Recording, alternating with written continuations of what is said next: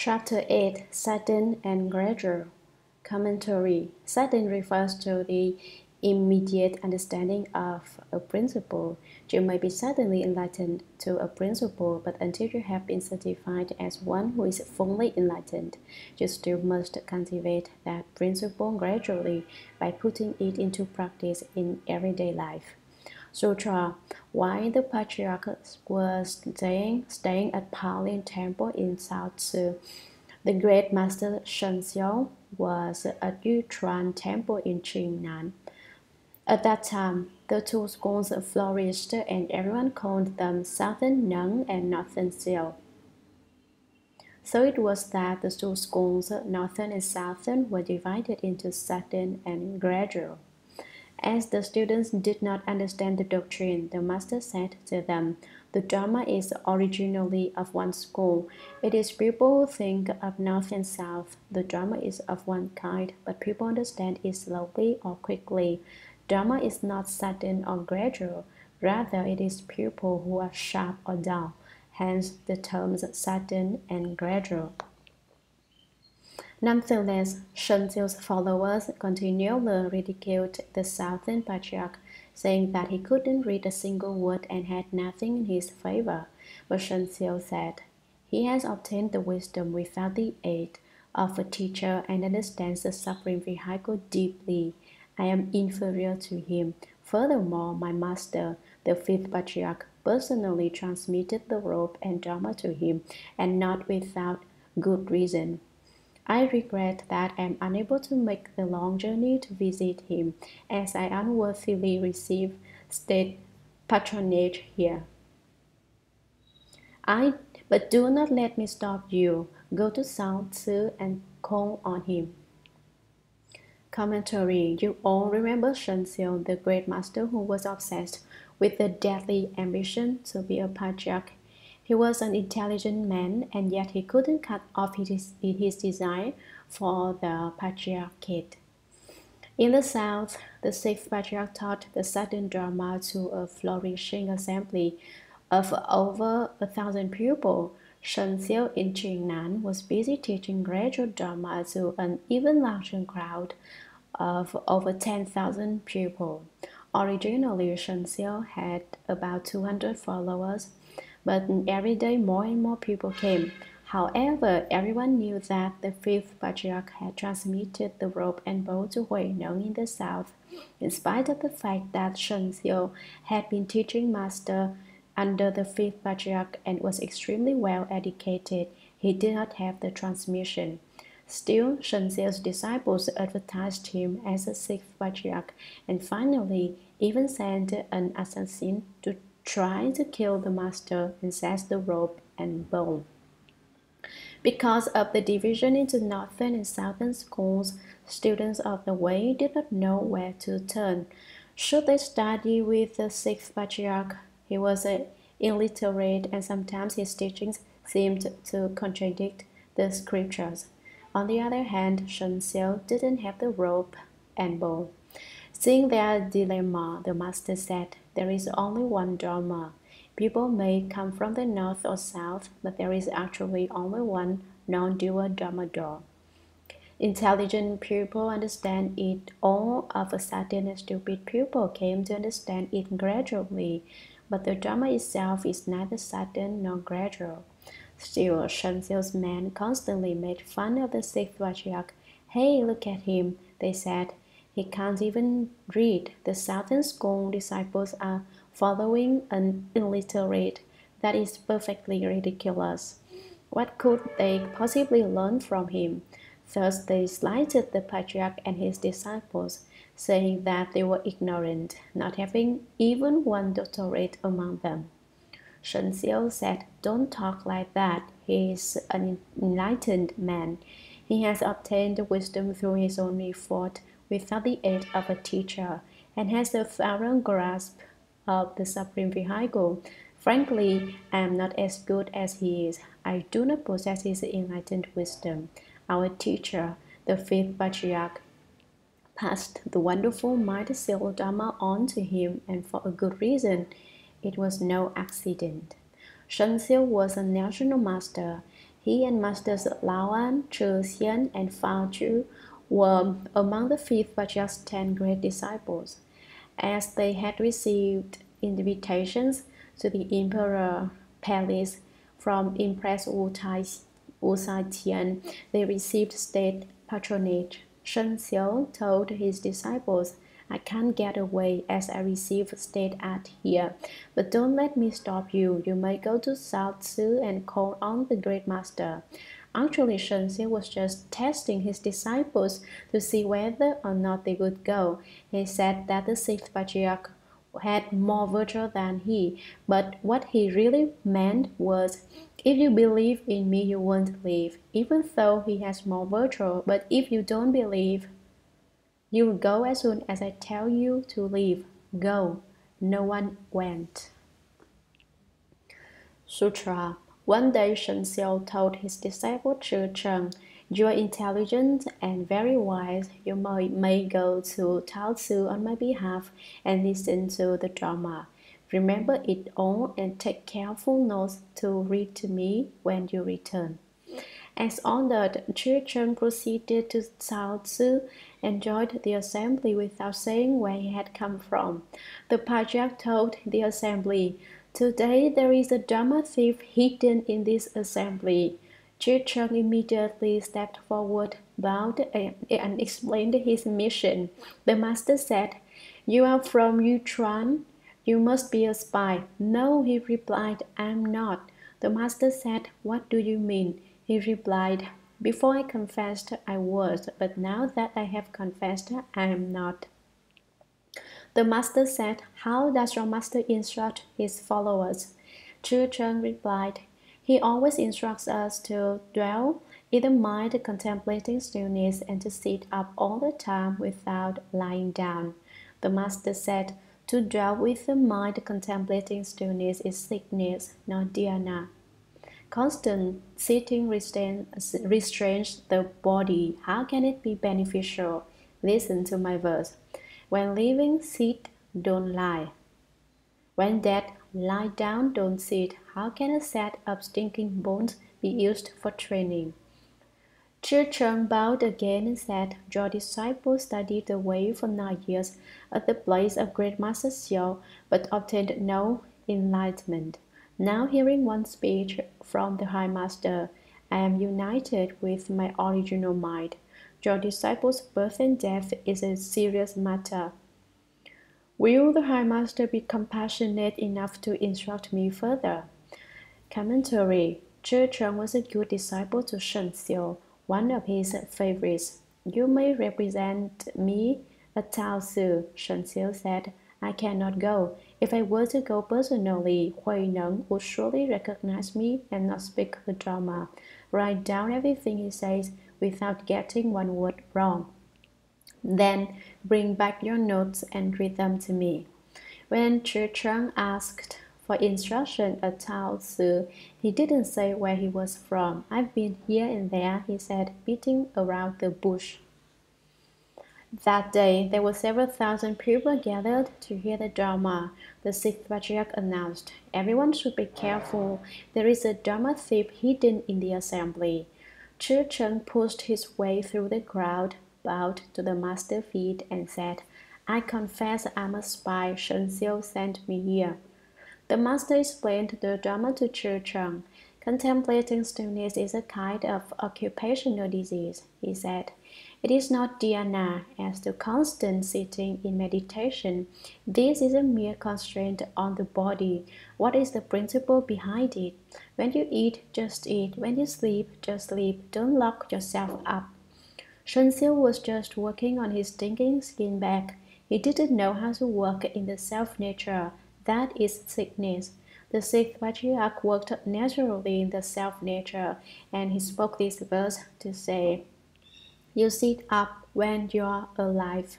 You lie down when you are dead. Your body is a born bag composed of 4 elements. Why not work on the self-nature instead? To dwell with the mind contemplating stillness contradicts the principle of the Diamond Sutra, which tells us to produce that thought which is nowhere supported. The Sixth Patriarch spoke this verse to break Cheng's attachment to marks. Shen Xiu taught people to dwell with the mind, contemplating stillness, and the Sixth Patriarch said that that was wrong. Nonetheless, if you can do it bit by bit, you will gain benefit. If you always sit and do not lie down, although it is not very natural, it will assist your body and mind in cultivation.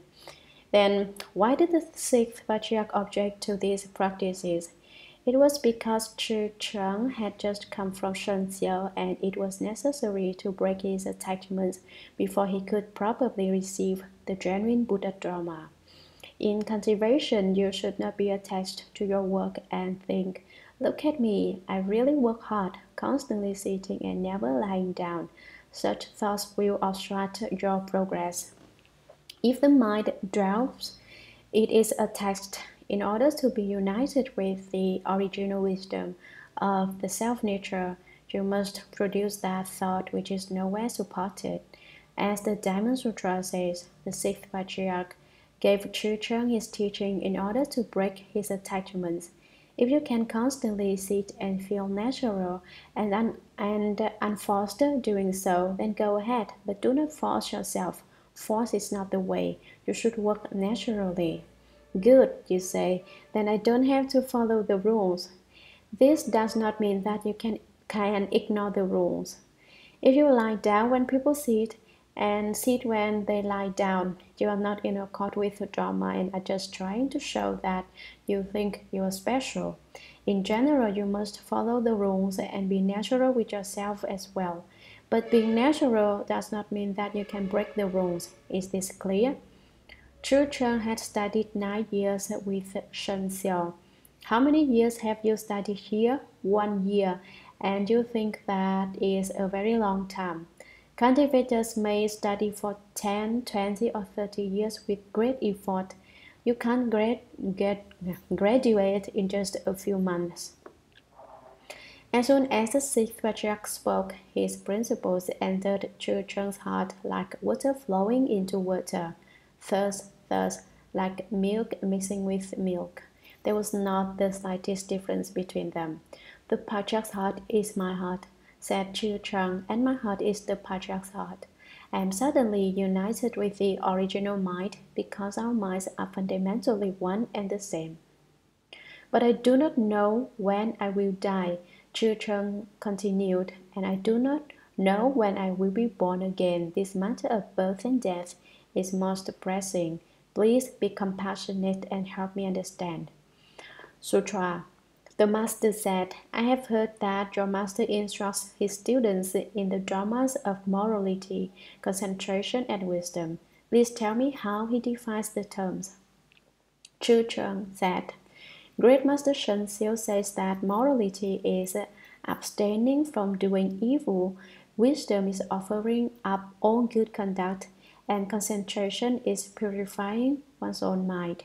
This is how he explains them, but I do not know, High Master, what Dharma of instruction you use. The Master said, if I said that I had a Dharma to give to others, I would be lying to you. I merely use experience to unite bonds and falsely call that samadhi. Your Master's explanation of morality, concentration, and wisdom is truly inconceivably good, but my conception of morality, concentration, and wisdom is different from his. Commentary. I don't have any dharmas at all, said the Sixth Patriarch. I'd be cheating you if I said that I did. I have no special dharmas to give to people. For each individual, I use an appropriate teaching to unite his bonds. To unite bonds means to break attachments. The attachments of living beings bind them up. I just untie the bonds and set them free of their attachments. Fundamentally, his teaching has no name whatsoever, but it is hypothetically called samadhi. Thus, my view of morality, concentration, and wisdom is special. It is not the same as Shen Xiu's. Sutra. Cheng said, there can only be one kind of morality, concentration, and wisdom. How can there be a difference? The Master said, Your master's morality, concentration, and wisdom guide those of the great vehicle, whereas my morality, concentration, and wisdom guide those of the supreme vehicle. Enlightenment is not the same as understanding. Seeing may take place slowly or quickly. Commentary. When you become enlightened, in that moment of enlightenment, you attain your aim. Understanding, on the other hand, is a gradual process. Thus, perception may be sudden or gradual, faster or slow. Sutra. Listen to my explanation. Is it the same as Shanxiu's? The Dharma which I speak does not depart from the self-nature. For to depart from the self-nature in explaining the Dharma is to speak of marks and continually confuses self-nature. You should know that the functions of the 10,000 Dharmas all arise from the self-nature, and that this is the true morality, concentration, and wisdom. Listen to my verse. Mind ground without wrong, self-nature morality. Mind ground without delusion, self-nature wisdom. Mind ground without confusion, self-nature concentration. Neither increasing nor decreasing, your vira. Body comes, body goes, the original samadhi. Commentary. When I speak the Dharma, said the Sixth Patriarch, I never stray from the self-nature. When you stray from the self-nature, you become attached to marks and confuse the self-nature. All dharmas are composed of the substance of the self-nature and respond with unlimited function. Now listen to this. Mind ground without wrong, self-nature morality. The mind is like a piece of ground. Whatever you plant in, it grows there. If you plant a good cause, you reap a good result in the future. If you plant a bad cause, you reap a bad result. When the mind ground contains no thoughts of greed, malice, envy, or selfishness, it is without wrong thoughts, and that is the morality of the self-nature. Master Shenxia said that morality is to abstain from evil. That is almost the same as the Sixth Patriarch's instructions to clear the mind ground of wrong thoughts. But Shenxia gave morality another name, calling it the abstention from evil. While the Sixth Patriarch spoke of the morality of the mind ground, the morality of the self-nature, mind ground without delusion, self-nature wisdom. When your mind ground is free of delusion, the conduct you offer can be extremely good, just as Shenxia instructed. But Shenxia merely passed out names. He did not speak of morality, concentration, and wisdom in terms of the self-nature and the mind ground. Do not plant the causes of stupidity in the mind ground. That is the self-nature's wisdom. Mind ground without confusion, self-nature concentration. When it is without confusion, the mind is purified. Shenxia's instructions to purify the mind did not relate concentration to the self-nature, whereas the Sixth Patriarch always spoke the Dharma from the mind ground. His Dharma arose from the self-nature and did not come from outside. Shenxia spoke about external dharmas and was attached to marks. In other words, Shenxia spoke from outside the mind. The Sixth Patriarch spoke from within. Neither increasing nor decreasing, you are vira. The brilliant light of the self-nature illuminates everything. It is miraculous, profound, and all-inclusive. The self-nature neither increases nor decreases. It is your very own indestructible vira. Body comes, body goes, the original samadhi. You go away, you come back, and you're in samadhi all the time, standing, sitting, walking, and lying down. Sutra.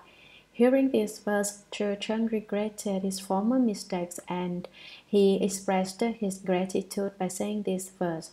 These 5 hips are a body of illusion, and what is illusion? Ultimately. If you tend toward true suchness, the Dharma is not yet pure. Commentary. The 5 skandhas are not real. The body, too, is false. merely a combination of the four elements. Knowing this, you should not attach so much importance to it by looking for good food, good clothes, a nice place to live, and a good wife or husband. How do the four elements combine to form your body? The earth is a hard part of your body. The skin, nails, bones, and muscles. Tears, mucus, saliva, and excrement are the water, and your body heat is the fire. The circulatory and respiratory systems are the wind. After you die, the body decomposes and the earth returns to the earth, the water to the water, the fire to the fire, and the wind to the wind. But where do you go? You don't know, do you? You are studying the Buddha Dharma just to understand this question. The body then is nothing but a transformation of the five skandhas and the four elements. And what ultimately is this illusion? If you tend toward true suchness, the Dharma is not pure yet, for you have not arrived at the root substance and you have not returned to purity.